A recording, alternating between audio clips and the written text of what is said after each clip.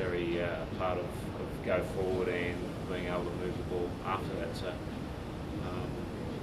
yeah, I think moving the ball before the line is certainly a way, but you've got to encourage your guys. You guys have got to be dedicated to support the ball carrier first. Yeah. But I mean, from the defensive side, how do you handle it when they come in? Just communication. Communication. You know, if they're playing short balls on the head, sort of off first receiver or whatever, then, you know, we'd be looking to work up and in and inside shoulder and really try and nail them there. Yeah. Obviously, I suppose if you're using that passing before line does, it's dictated by the play the ball, isn't it? It's just how fast you do play the ball. Yeah, to play that stuff before the line because the defence has got the ability to be in your face a bit more. So do you find it important that when they are got these fast players to try and keep your shape, keep your line intact as much as you can, even though it does bust you up that little quick play the ball down? They've got a double dummy half run they use that they run and play. It's just, yeah. How do you sort of combat those sort of that quick, really too quick play the balls? Well, communication, you know, but your aim is obviously to dominate that play the ball. So, you know, if they get a couple of quick play the balls, then your goal's got to be to dominate the next one and slow the next one down. So you need to get numbers in to do that.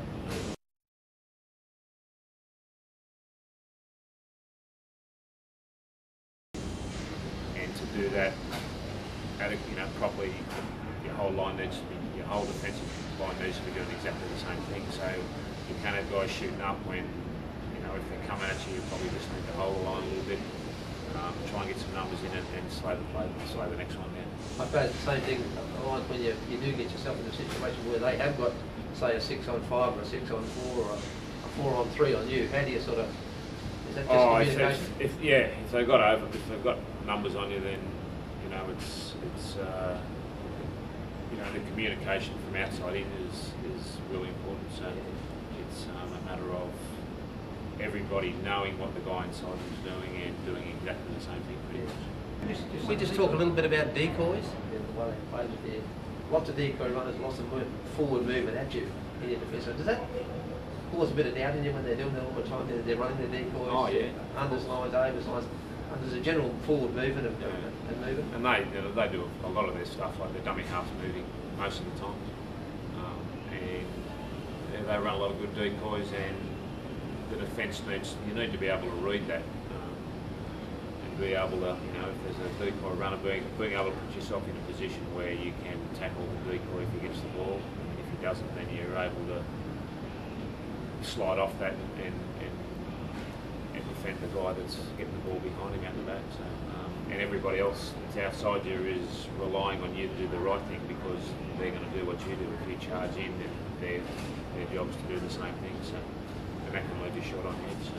I just want to talk about reading the game. Is it a God-given thing, or is it something that you can coach? Some guys certainly do it better than others.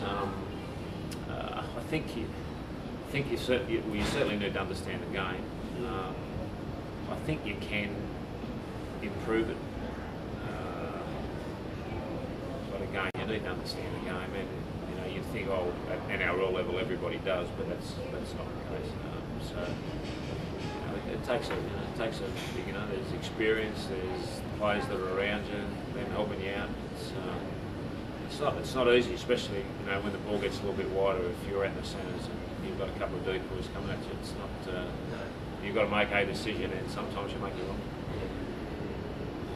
Tell me, there's all the fancy defence setups where you have, you know, compressed, up and in, slide. Do you find during the game that you've got to use all these as a combination, or do you use just on one set? Oh, you know, you obviously, you know, in a perfect world, it would be great if you could defend how you want to defend all the time, but that's very rare. So, yeah, you need to mix it up, and again, it's communication. If you've got to have everybody's got to be vocal, and everyone's got to be trying to make the guy next to him's job easier by letting him know what he's doing. Sometimes, well, we normally play sort of an up and in defence, but if the ball goes outside you and you're strapped for numbers, then, you know, it's that, then you need to work really hard and then make sure everyone knows what you're doing so that they can do something similar. Well, what's an interesting take, and I just asked you the question, how you play it with, well, using Joey Johns as the example, where he stands out 10 metres to the line, he goes out the first receiver. Yeah. Well, it's known he's there. Yeah. Of course, the obvious thing, they've got Madeira's a dummy half, he runs the other way, short ball to Simpson, and they're over. Yeah. We watch the tape happen. Yeah. With Joey Johns and those players like Allfoots and those smart ball players, do you put an extra bloke on them, or do you just... No, you don't, no, I don't. You don't. I don't think in the rugby league it's not like basketball or NFL. You can't double team guys. I don't think. You just need to make everybody aware of what he does. You know, there's plenty of ways to show them. You know, you can go through on your computer system and show them every time Joey Johns gets the ball and what he does predominantly. The thing with great players like V and Lockyer and guys that carry the ball in two hands, it puts the defence in doubt. You know, so it's a matter of not ball watching, not hanging off because he's doing that, but actually going to him as a complete line, not out of the defensive line, not as an individual, but as a group. I just wanted to talk to you about defending repeat sets. Say to me, I guess it's every man for himself, but you get into a situation where you're defending repeat sets. Sometimes you've got two repeats. Yeah. So how do you communication again? I guess is it? Yeah, just a mental attitude that an attitude that we're going to keep them out no matter what sort of thing, because it's not easy. Obviously, physically it's pretty demanding, and most sides attack well enough in the opposition's 20 days time that if you give them 2 or 3 sets of 6, they're most likely to get some points, either a try or force a penalty and kick a goal. So, but I think if your mental resolve is strong enough that you say, well, no matter what happens here, they're not going to get across the line, and I think it's certainly possible. Bulldogs play a straight line of defence, or do they have a lazy blind side? We were at a conference just recently and they were talking about defence in the NRL. Now, I don't know, I really haven't taken that notice, but they were saying about having a lazy blind side. Do you have your blind side pushing up all the time, or do they like that? Ideally, depending on tackle count, probably. Short side's a real good opportunity to attack if the winger decides he's going to be 20 or 30 metres behind the play.